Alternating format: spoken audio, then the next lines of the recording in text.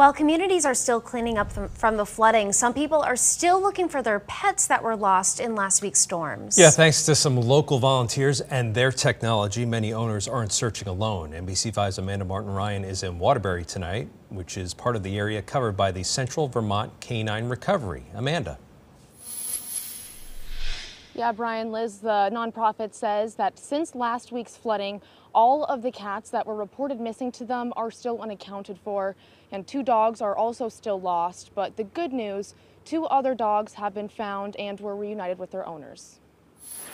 Report it as fast as you can. If possible, snap a picture. Central Vermont Canine Recovery offering their free services after last week's storms, encouraging people to spread word about their work and the animals they're looking for. We use a lot of social media presence. We use road signs, and then just creating awareness in the areas that these dogs are potentially roaming. In order to cover as much ground as possible and as quickly as possible, the group recruited help from Rob Russell, who is one of 5 people in New Hampshire, Vermont, Maine, and Massachusetts with a drone service business. Primarily working with members of their volunteer group and primarily just surveying the washouts, the riverbeds, looking for animals. Russell ended up staying in Vermont for days, and with damage from the floods already enough of a challenge, he says picking up a dog's body temperature through the drone's thermal detection was complicated by the hot air outside. What we did was we would do some of our searches either super early in the morning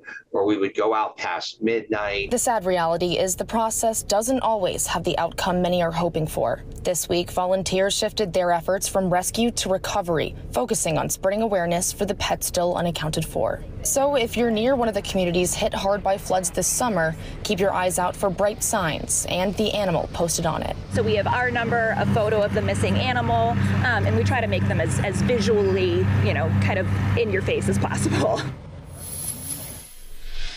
If you are missing a pet, Central Vermont Canine Recovery wants to help, and again, their services are free. They're also looking to add to their network of volunteers, so if you're looking to help out, you can check out their Facebook page or our website, mynbc5.com, for more information.